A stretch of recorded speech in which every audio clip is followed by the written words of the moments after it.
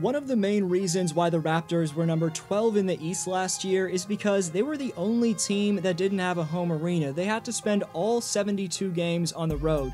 With a budding two-way superstar in the under-talked-about OG Anunoby, along with a low-key top role player in Gary Trent Jr., and the Ukrainian 24-year-old sniper and Habib lookalike in Svi Mykhailiuk, Toronto's quietly an elite team. So this video shows you why the Raptors are confusing their opponents and how they've chalked up an impressive 5-3 record, all with their former All-Star and now their rookie sensation sidelined with injuries. As you'll find out, the 2019 champs, who got one win from the conference finals in the bubble, are making last year's 27-win season look like merely a bump in the road amidst a long era of success from Masai and Bobby Webster.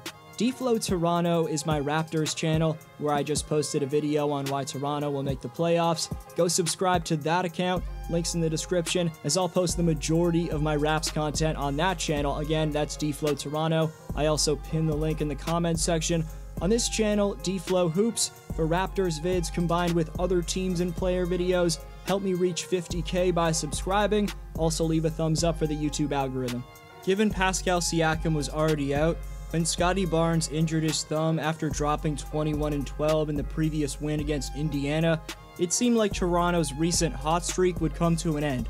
Without two of their most valuable players in Spicy and Scotty, the Raps flew into New York to play in the NBA's loudest arena right now. On this night, the NBA celebrated its 75th anniversary, honoring former Knicks legends exactly 75 years after the Knicks beat the now defunct Toronto Huskies 68-66 in the inaugural game of what was then the Basketball Association of America.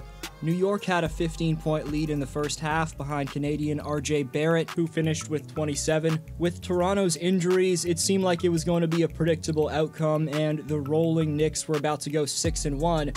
And while New York took their foot off the gas pedal at times, it was really the flurry from 4 out of 5 members in Toronto's starting lineup that started to get going and get back into the game. They went on a late second quarter run and outscored the currently third-seeded New York Knicks 38-22 in quarter number 3.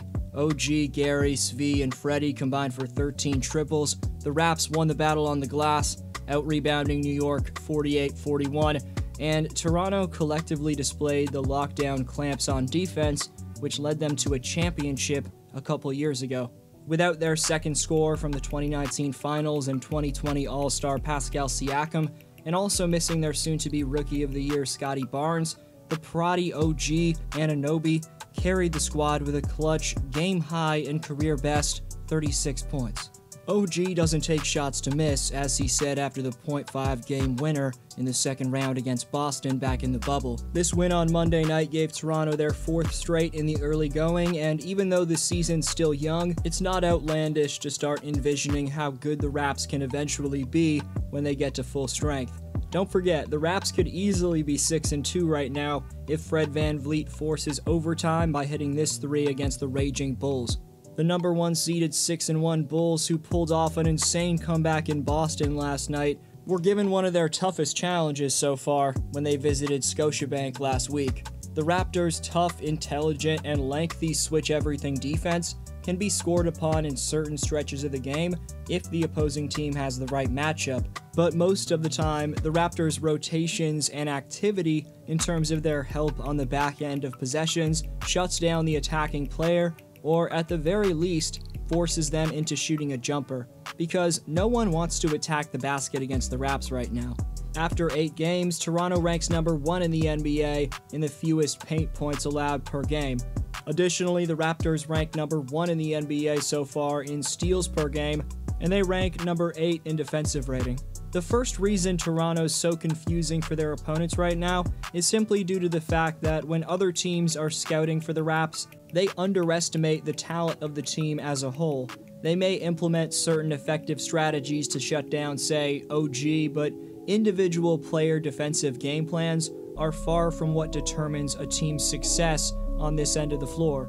A team's effort is actually predicated upon how the 15 men on the roster view the legitimacy of their opponent. Right now, from another team's perspective, they view Toronto as a team that's going to bottom feed, given they have basically the same personnel from their 27-45 season. What these teams aren't realizing is that OG Anunoby, who's practically unknown to the mainstream sports media by the way, has developed every aspect of his game. He still needs to work on his consistency, but at 6'8" and 230 pounds of pure muscle, combined with the ball handling ability of a player half a foot shorter than him, Anunoby's turned into an absolute scoring beast in year 5 of his career. His 25-3 averages to go along with first-team all-defense type stopping make him the team's #1 option right now, and give Toronto an excellent 1A/second option once Siakam returns. I know OG's shooting line of 41.3/35.3 from the field and from deep isn't that great, but his relentless takeoffs to the basket, plus his three-point bombs preceded by slick dribble combos to freeze his defenders, are impactful points that swing momentum and intimidate his opponents. OG's taken on the brunt of the scoring load and been the team's biggest leader on and off the floor, so big-time credit to OG, hoping this man can keep it up though. Before showing you the main reason for the Raptors being a head-scratching opponent, let's check in on the Raps head coach. Nick Nurse continues to prove himself as one of the best motivators and strategic coaches in the NBA. From keeping the right vibe in the locker room to his timely timeouts and well-thought-out challenges, I'm liking what I'm seeing so far from the Raps man in charge. This is really different from how I felt last year at this time with Nurse, as in Tampa, playing all 72 games on the road. I think that got to him mentally, but now sleeping in his own bed, tricky Nick Nurse is back, bringing the intensity on the sidelines and much-needed persona in the locker room that makes the Raptors system what it is. Coach of the Year is definitely an award Nurse could win for the second time in 2022. Now let's get into the main reason for the Raptors leaving their opponents stunned right now, which is the completely under-the-radar role players who are stepping up as top scorers with Siakam and Barnes out. Gary Trent Jr. was mentioned as the Raptors' secret weapon in this video. I posted that a few weeks ago, and Gary's lived up to that analysis. This guy can legitimately chain together moves off the dribble and get his own shot under pressure, and he doesn't even need a screen to do it. GTJ is going off so far this season, and that was signified by a beastly 26-piece at the world's most famous arena. The man also added 4 steals, but for the most part, Gary was hitting crucial shots at the Garden all night long. Trent's been making massive plays on both ends of the floor. He had a game-winning steal against Orlando, and he's shown off effort in every one of these games that's been crucial.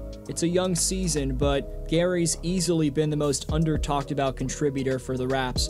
Man dropped 44 last season after coming over from Portland in the Norman Powell trade, and Trent's found that type of shooting rhythm again in the early going this year.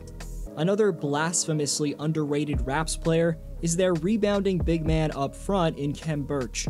Precious Achiuwa's been disappointing so far, taking out-of-control shots, but Birch has started to play crunch time minutes for the team, and he's evidently the Raps' most valuable 5-man.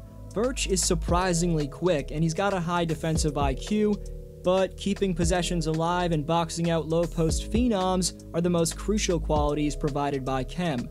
Birch was a +20 in the Raps' win last night against the Knicks. He averaged 12 and 8 on the 12th-seeded Raps last year, and while his minutes are down this season, Birch ranks number 6 among all Raptors in player efficiency rating. Ranking number 1 in that area is Svi Mykhailiuk, who's shown off that he's much more than just a deep-range shooter. Svi's sweet moves off the dribble and springy hops have been on display all year. Mykhailiuk still has some upside given he's only 24 years old. Speaking of upside, Delano Banton just about defines the word potential. The 6'9", LaMelo Ball-esque shot creator provides the defensive value of a player that's been in the league for 5+ years.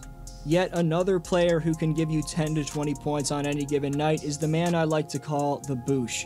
Chris Boucher's high-arcing trigger on his three-pointer allows him to release the ball over about any player in basketball. At the end of the bench, you have a nifty shot creator in the product of San Diego and Malachi Flynn, a former All-Star in Goran Dragic, the undrafted 18-point scorer in college and Justin Champagnie on the wing, and the team's biggest cheerleader, but also a guy I think can end up producing some value in the former Houston Rocket and overseas player, Sam Dekker. Toronto is of course fueled by the big buckets from the team's closer in the undrafted 4-year legend of Wichita State University, Fred VanVleet, to go along with the aforementioned OG Anunoby. However, what really makes this team a threat is that now the pieces around those two are in place for this team to ultimately return to the playoffs and potentially earn a top 5 seed. With that said, go check out my video on D-Flow Toronto talking about why I think Toronto will make the playoffs in 2022. Let's be friends and stay updated on the vids by following me on Instagram and Twitter at DFlowHoops. Hope you have a great one. This was D-Flow. See you next video.